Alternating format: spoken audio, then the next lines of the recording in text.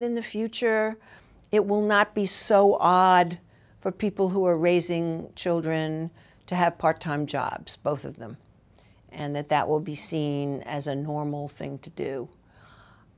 So I'm very optimistic that change will come. Even if you're not planning to have a spouse and your own children, you're still part of a family. And one of the topics we have actually is elder care. How are you going to be dealing with your parents when they get older? And just about everybody has parents. So family writ large. Your family of origin, your family, a nuclear family that you may start or have already started. How are you going to balance work and family in your life? And balance may be the wrong word because probably there is no balance. So how are you going to combine them? How are you going to have a satisfying family life and a satisfying career? Often somebody says, well, my mother's going to come and take care of the kids while I work. And I always think, okay, have you asked your mother? And often they have not. So I say, well, you know, the first step of your plan is to ask your mother. And some of them come back the next session and say, oh, my mother says no thanks. You know, I've been there, done that. I'm not going to be taking care of your children. So it's a chance for people to be real. And also with regard to elder care. Generally, we have very generous people in the class who say that what they'll do when their parents or parent needs care is they'll bring that parent into their house. And I say, well, do you know if that's what your mother or your father or your mother-in-law wants? Well, no, we haven't had that conversation. We'll have that conversation. And again, oftentimes the parent does not want that.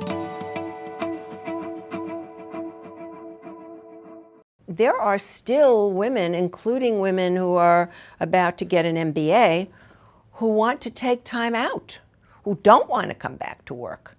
And often they're the ones who feel deviant because after all, they've got an MBA. And, you know, presumably they went for that degree because they want to work. But then they have a child and they want to take some time off. So the question of how you take time off, how much time you take, and most important, what you do while you're out. Namely, you better keep your networks up. And you better keep your hand in the business so you know what's going on. Because if you actually disappear totally for 5 years, or 10 years for sure, you're going to have a lot of trouble coming back. It's really a family decision. Because if she leaves the workforce, unless your family is independently wealthy, there's going to be a lot more pressure on you, the man. And so you should know that, and you and she should talk about this.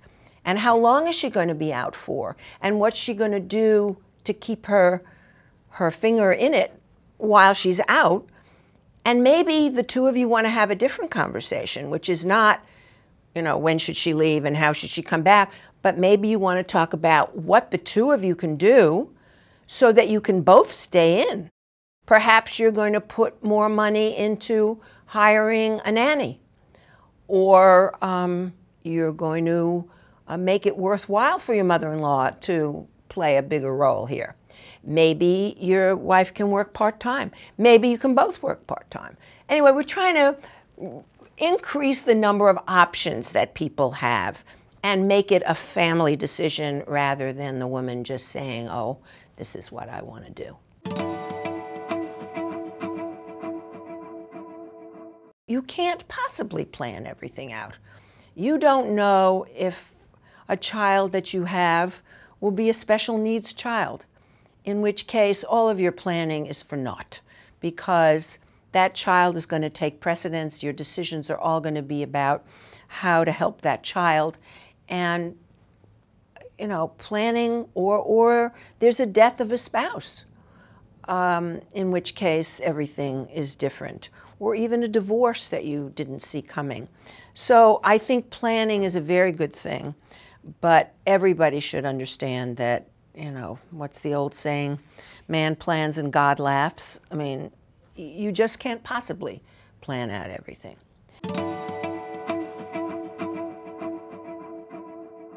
What are you going to do in the place where you work? In a large corporation, in a small startup? What are you going to do personally to help other people to balance work and family? How are you going to change policies about family leave? What are you going to do about childcare for your employees and the people you manage? I remember one guy saying, I told her when she comes back, she doesn't have to have her old job back. She can be in a much easier job with less travel. And in general, there's at least one woman student in the class raised their hand and said, I don't want that. When I come back, I want to be just treated the way I was before. I want the travel. I want the promotions. And so men and women get to see that not everybody has the same view here. Some women want to come back and take a slower role for a while, and some don't. And the only way to know this is to actually have a face-to-face conversation with the employee when she's ready to come back. What is it that you see for yourself? And the other thing they learn is that what you say when you're pregnant and you've never had a child before may be different from what you say when you have had the child, particularly if the child has a problem of one sort or another. And so again, people see that, and they learn from each other. They see what a wide variety of experiences people have.